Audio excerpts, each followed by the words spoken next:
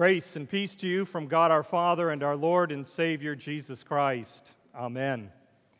Dear brothers and sisters in Christ, it was another sleepless night for the women. It began on Thursday when the word spread rather quickly that Jesus had been arrested, taken before the Sanhedrin, and then to Pilate, then to Herod, then back to Pilate. I'm sure the women were up all night, worrying and wondering what was happening, what was going on. And then there was Friday, the horrific events that happened on Friday, the cross. And I'm sure they didn't get much sleep that night either. The little bit they did waking up in the middle of the night. Then they observed the Sabbath, and then it was Saturday evening, and they were anxious to go back to the tomb. They probably woke up many times during the night. Is it time yet? Is it time yet? These were the women who had seen it all. They had journeyed with Jesus from Galilee to Jerusalem. These were the women who were supporting the ministry of Jesus, even financially. These were the women who were watching and observing everything that Jesus did. They saw the miracles. They sat at his feet. They heard him teach. These were the women who were there on Friday. They stood at a distance and they saw everything that happened on the cross.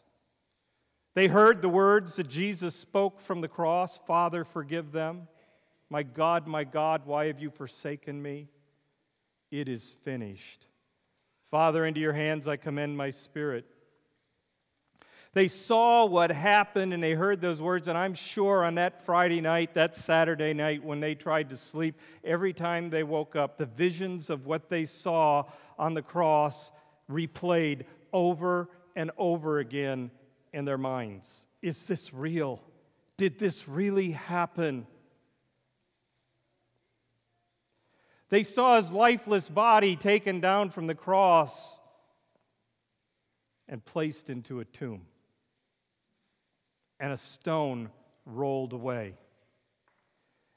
And I'm sure that as they tried to sleep, they woke up and thought again and replayed that vision again over and over again. Jesus is dead.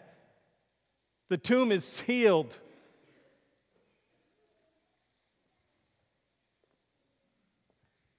And so they tried to sleep. Saturday night, and each time they woke up, is it time yet? Can we go yet?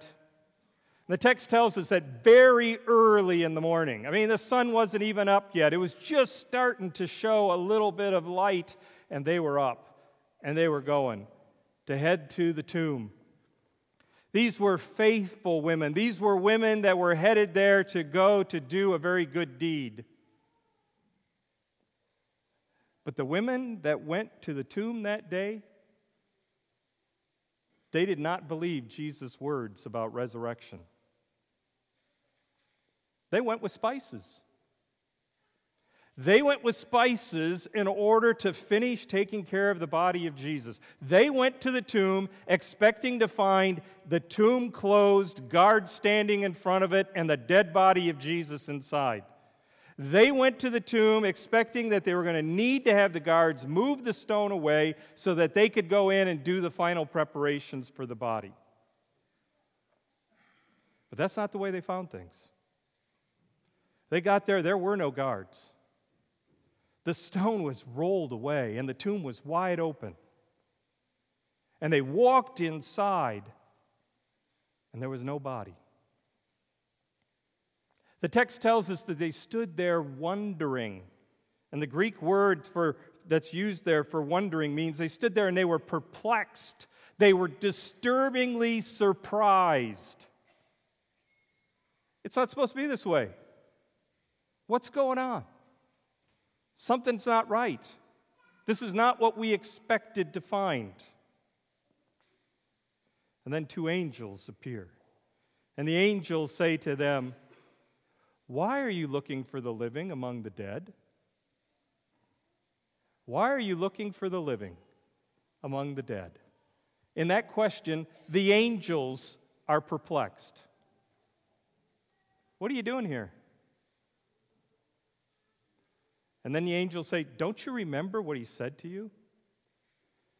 Don't you remember that he said he was going to Jerusalem, he would be crucified, and on the third day he would rise from the dead?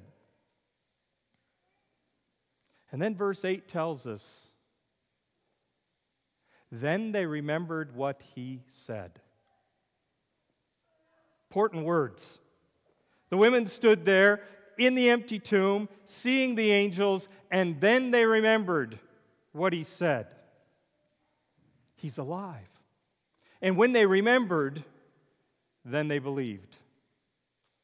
And they ran back to the disciples. And they get back to the disciples and they tell them what has happened. They tell them what they've seen.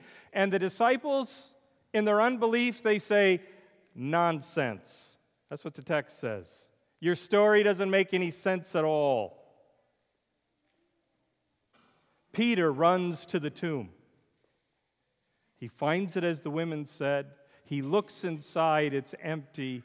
And the text tells us he walks away wondering. He walks away perplexed. He walks away surprisingly disturbed. What does this mean? A few days there, their focus was so much on the death of Christ, so much on a dead body in a tomb. They'd forgotten what Jesus had said. They didn't remember who they were anymore as followers of Jesus Christ. They didn't remember anymore who he is.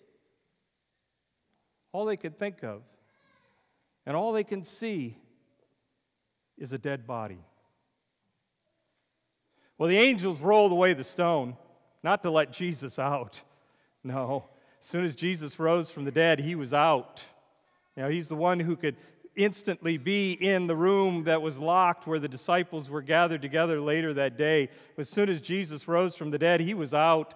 The angels rolled the stone away so that they could see in, so they could see it was empty, so we can see that the tomb is empty, that Jesus is alive, that it's true. He rose from the dead.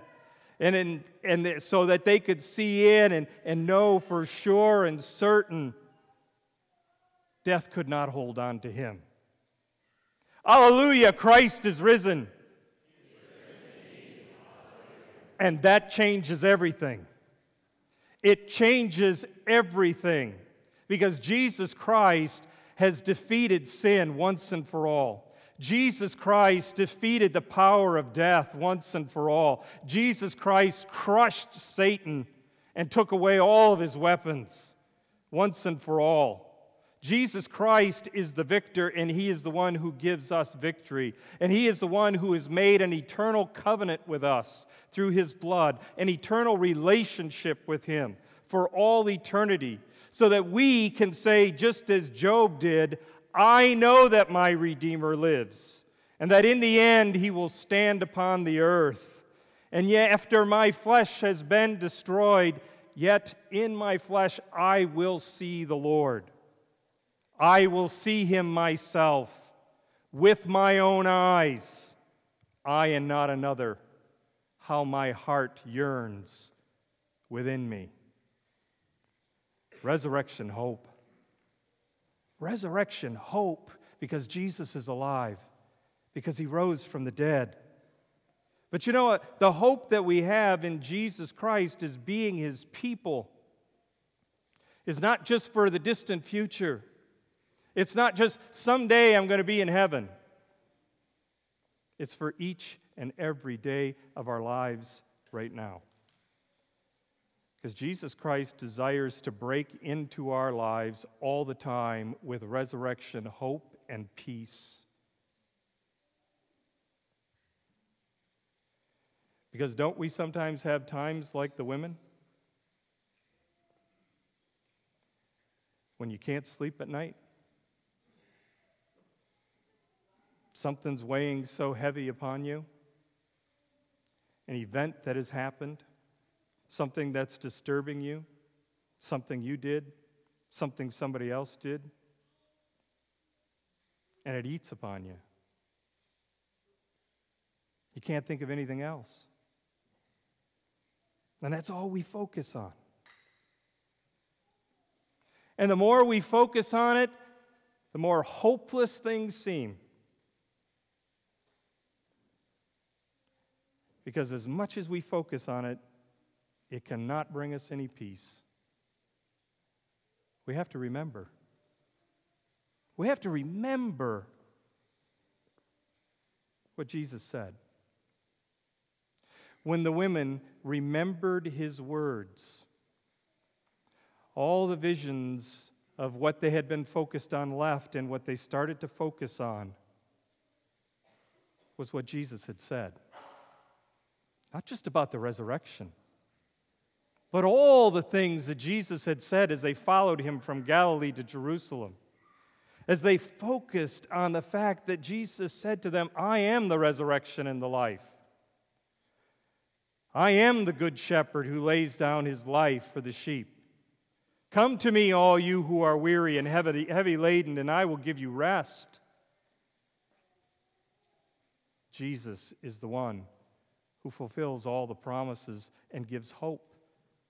And the women left in that hope. And in the midst of the things that we go through, in the midst of the darkness of life, in the midst of the worst that can be thrown at us, the last thing Satan wants us to do is to remember the promises of God.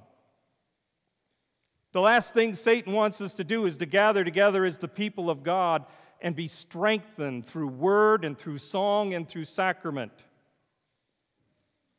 Instead, what he wants us to do is to continue to focus on whatever the darkness is in our lives.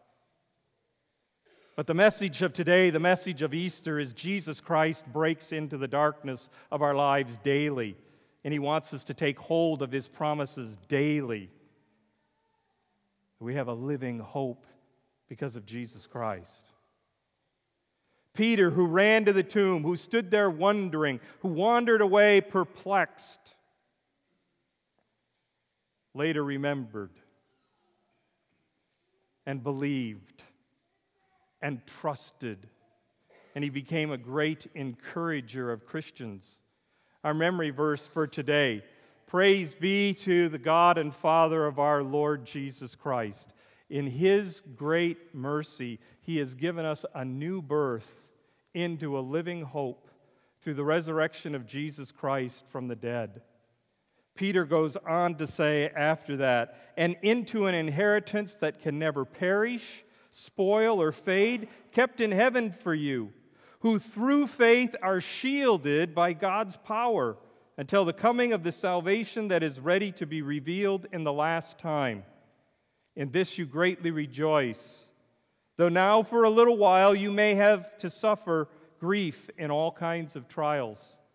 These have come so that your faith, of greater worth than gold, which perishes even though refined by fire, may be proved genuine and may result in praise, glory, and honor when Jesus Christ is revealed. Though you have not seen him, you love him. And even though you do not see him now, you believe in him and are filled with an inexpressible and glorious joy. For you are receiving the goal of your faith, the salvation of your souls. Peter wrote this to Christians who were being thrown out of their homes, put into prison, and being put to death because of their faith in Jesus Christ as their Lord and Savior. You talk about sleepless nights. You talk about darkness. And Peter writes to encourage and give hope. The only place hope is, it's in Christ. It's in the fact that he's alive. It's in the fact that because of his death and his resurrection, we are a new people, a new creation, and we have a living hope. And so when we find ourselves in those dark times, we have to remember all of the promises of God. We have to remember who we are because of what he has done. We are children of God. We are heirs of the promise. We are people who are under His umbrella of protection, His umbrella of grace, each and every day of our lives. We are people whom He dearly loves so much that He was willing to die for us. And He rose from the dead that we may have strength and have power. And He invites us to remember so that we may have covenant confidence. And He invites us to remember so that we may tell and proclaim and be His witnesses in the world as we are part of His kingdom, and that we may live in that covenant courage to be bold in proclaiming the truth. Because He lives, I live. Because He lives, we live. And we have hope for each and every day of our lives. The women went to the tomb, expecting to find a dead body. And their life was totally turned around because Jesus Christ was alive, risen from the dead. And this Jesus desires to be that hope, to be that peace, to be that strength, to be that comfort in all of the pain, all of the discomfort, all of the sorrow that life brings. He's our peace. He's our hope. And for that, we give praise to God the Father of our Lord Jesus Christ, who in His great mercy has given us a new birth and a living hope for each and every day of our lives through the resurrection of Jesus Christ from the dead. Amen. May the peace of God, which passes all understanding, keep our hearts and our minds in Christ Jesus. Amen.